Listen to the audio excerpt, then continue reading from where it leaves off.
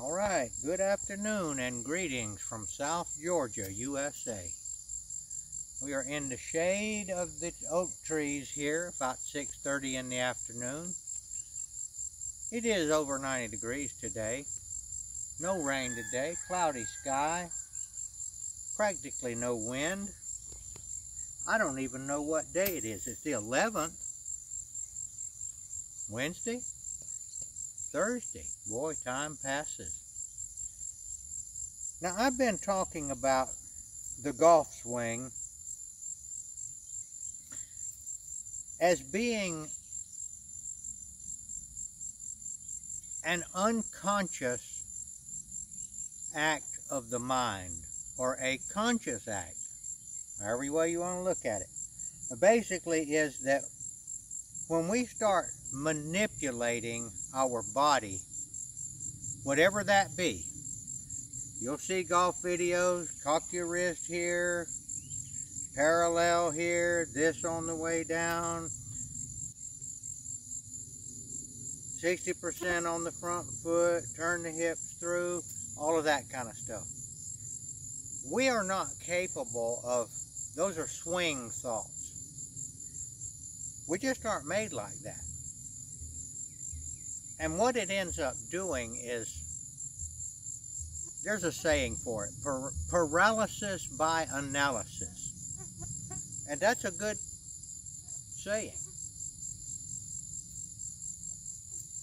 Our job here is to use this tool that is designed to hit a golf ball. We take it in our hands with the toe pointed upward. That's roughly how it's meant to be used. We put it down behind the ball, and we determine we're going to hit the ball that way, and we give it a go. I would think that there were thousands, if not hundreds of thousands or millions of impulses that went through the brain, the ocular system, binocular system. We got two eyes. We triangulate that. The eyes are a marvelous biological creation of God. Impulses go back and forth out to the muscles. There's no telling how much goes into it. And to try to break that down and say you need to do this and do that, let's put it this way. People manage to hit the golf ball in spite of being told to do that. Many golfers, great golfers, have been told or have said that they hit better when they were young until before somebody tried to coach them. Bobby Clampett's one of them. He was a genius at golf. Got up there, wore them out at first. And then, I guess, well-meaning people in the PGA started trying to help him. And he says they ruined him. He still played good golf, way better than any of us could, but not at the level. I'm going to hit this golf ball because it's just begging to be hit. And I'll tell you, what is going on in my mind, which I cannot control, and I'm just having to let the words come out. But I'm going to do that. I'm just going to pull this thing back. I'm going to let my eyeballs look at that thing. I'm going to let it look at the target that I'm trying to hit. I'm going to put this thing down there, and I'm going to look at my target one more time, and I'm going to hit the ball. And it went within about 2% of the place that I wanted it to land. Very close. And remember, this is not a laser. It is not a rifle. It is not a laser-guided missile. This is a club. I'm going to hit it again. Same thing. I hit a little deep right there. I still got a good shot. Well, I'm not perfect. but I'm going to try to hit it again more clean. And that was a beautiful shot.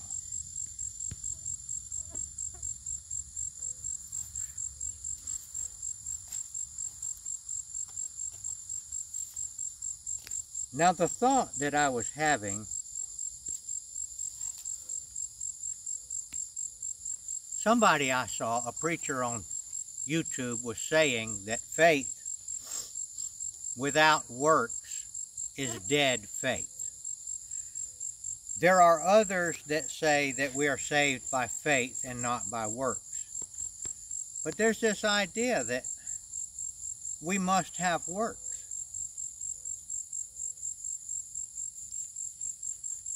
Fruits, they call it, the fruits of the Spirit, and they're listed: patience, love, long-suffering, and that sort of thing. But are those fruits produced by the tree, or do those fruits produce themselves? The analogy of the fruit is what the Bible uses. It seems to me that if you purposefully try to do or produce good works, that it's you trying to manipulate good works, much like trying to manipulate the golf swing. So that if you do something, let's say you give some money to the poor, or whatever your so-called good work is that work a genuine fruit of the Spirit, or is it a manipulation, as if you were cocking your wrist? We're going to do this, we're going to give money to the poor, we're going to go to church every, at least once a month or once a week. We're going to finish like this, which would be like, reading the Bible every day, making you do that. You're making yourself do that. You are doing that. Your tree is not producing that on its own. All right, I got a story that just came to me. We're gonna click off, and I'm gonna tell you the story that it reminded me of. All right, this is the story that just came to mind.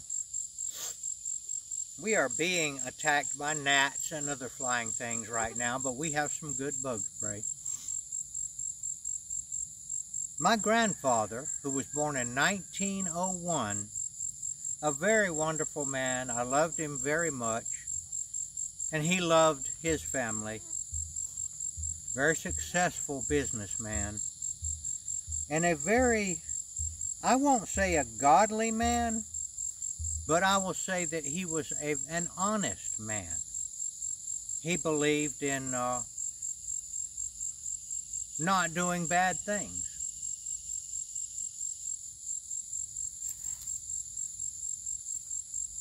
He had a pool, a clubhouse we called it, and he had a pool that he built himself. This is back in the 50s when he built it.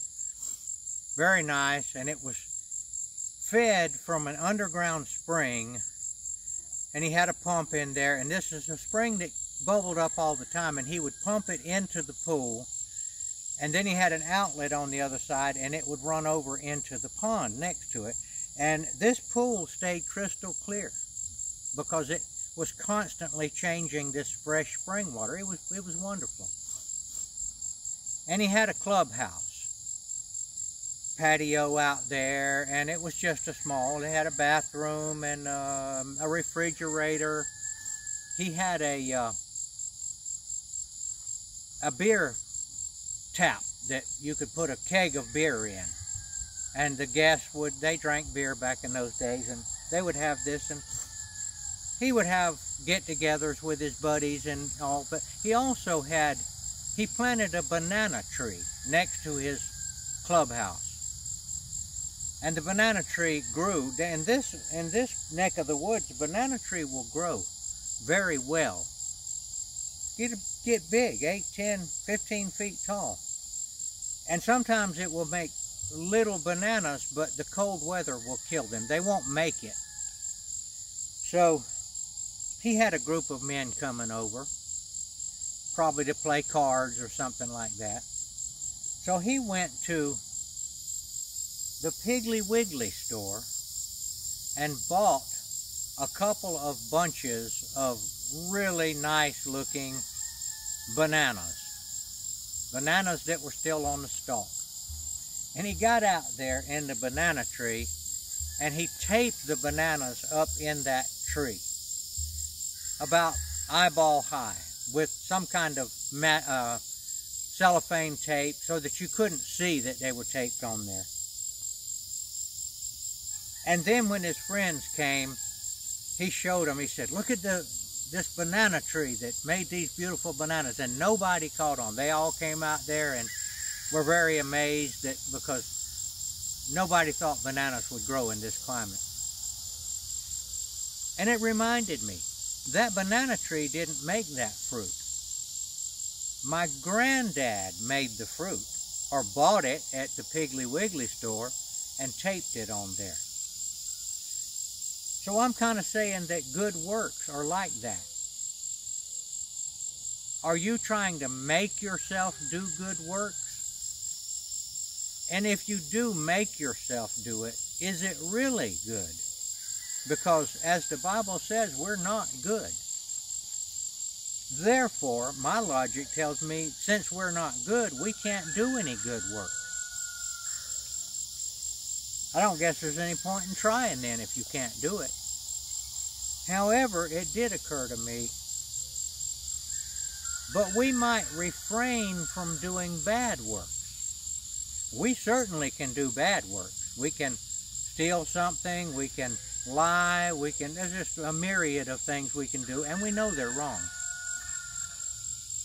But we can refrain from doing those things. Is that a good work?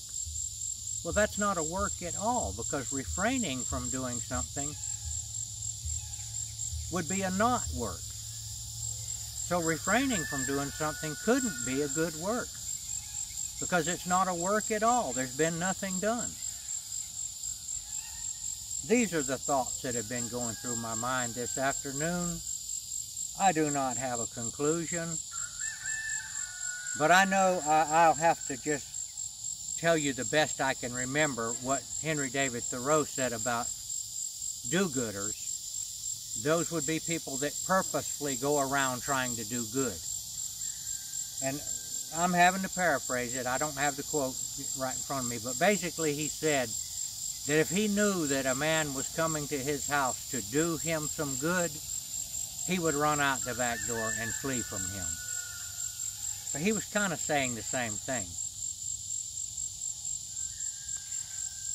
Refraining. You know, the law says do not commit these different sins. So that's refraining from doing it. Does that make you good? I don't guess it does, because the Bible also says there's none good but God. So refraining from doing bad things does not make you good. One more, and I'm going to refrain from trying to create lag. I'm going to refrain from trying to turn in the barrel, all of the different catchwords. I'm going to refrain from doing those works, and I'm going to hit the ball. That's all I'm telling my body. Hit the ball in that direction. That's probably enough trouble in itself.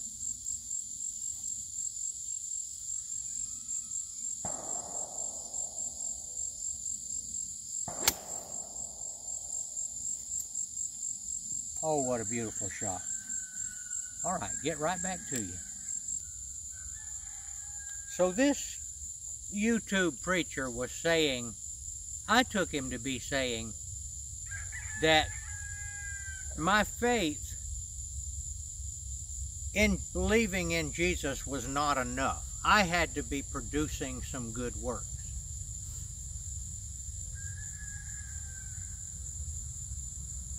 Well, it says, the Bible says that Abraham was imputed righteousness because he believed God. Sorry about the gunshots there. Somebody is back there shooting their, I don't know what it is, a rifle or a pistol. It didn't say anything about Abraham's good works. He was saved or reckoned to be righteous because he believed the promises of God.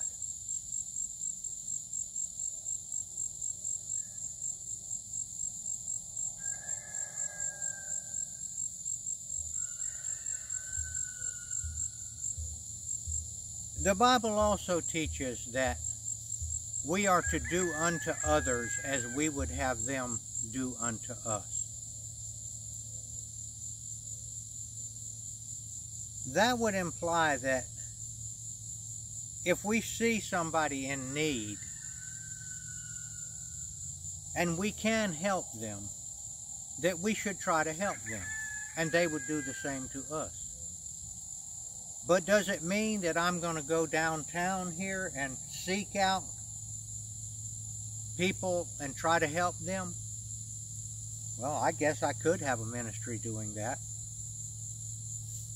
But I bet if I see somebody that needs help, I'll stop and help them. And won't go the other way.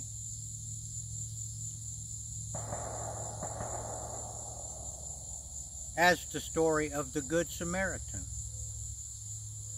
The man was in the ditch, beaten up, and needed help. And many of the people that came by looked at him in the ditch and went to the other side of the road and didn't stop to help him. But finally a Samaritan, a foreigner, came by, helped him up, carried him to the nearest inn, paid the innkeeper to take care of him until he came back from his visit wherever he was going, and he would pay him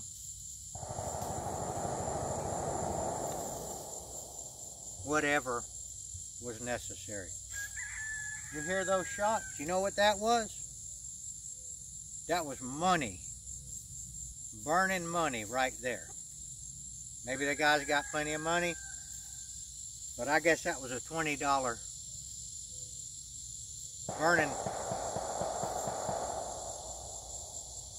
burning a $20 bill. That's just me. I know some people love to shoot. Okay, hitting another one. I'm not going to try to go and look and do all kinds of things to that. I mess up when I do that. I'll tell you one you really mess up on is when you try to do chip shots. You know, they'll tell you, you need to do this, you need to do that. The chip shot, that's the worst, hardest shot in golf. It's the closest shot and you mess up.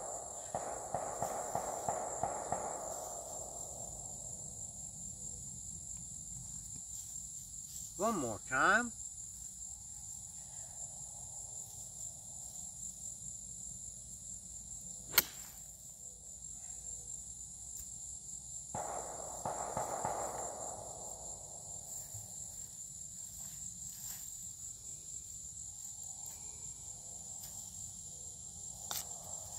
We're out in the country here.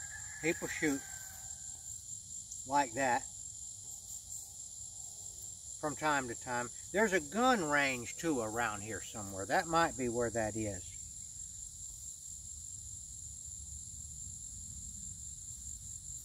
Chip shot, it's the same thing. I'm going to hit that ball 10 yards. I'm going to look where I want it to go.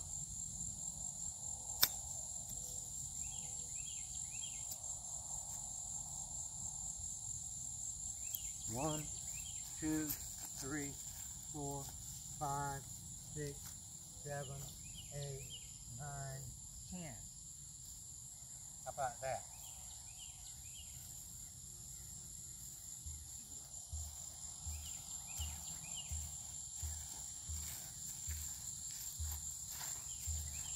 I got news for you. That was probably luck, but it did work out.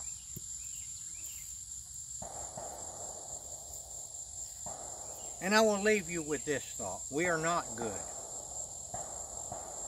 Only God is good.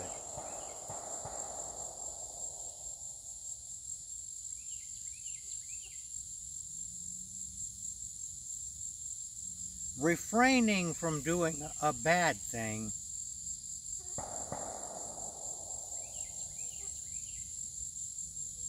can't be good because we're not good.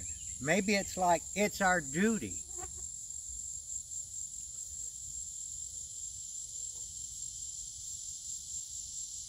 One more.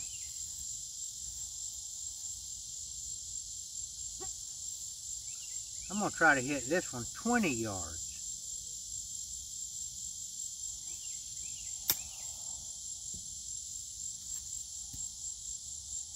Let's see what happened.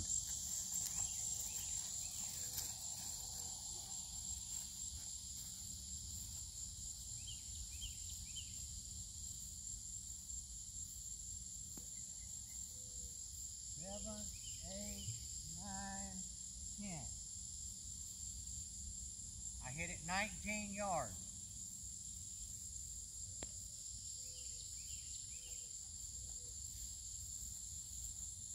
If I'd been hitting at the flag, I probably could have gotten it in. I'd only had 3 more feet to go.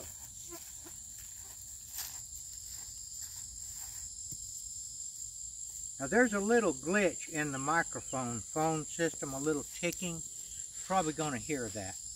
We have ordered a wireless microphone system. I've spent the entire day researching that, and it will be here in a few days. I bought a cheap one at Walmart, but it was actually worse. It was only $17. Well, you know, you get what you pay for.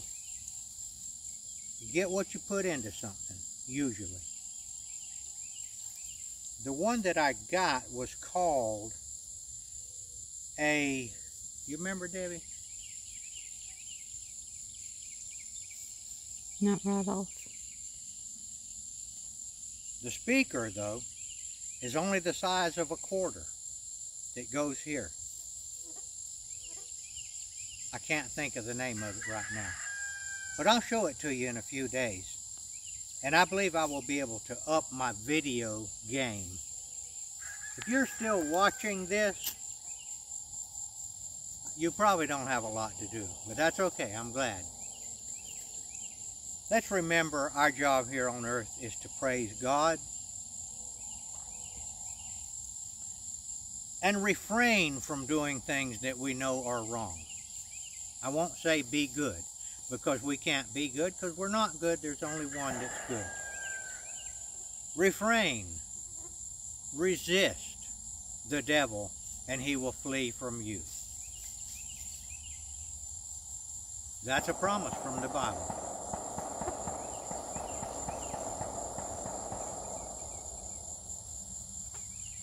All right. That's what I got to say about it today. This is Gardner Israel signing off.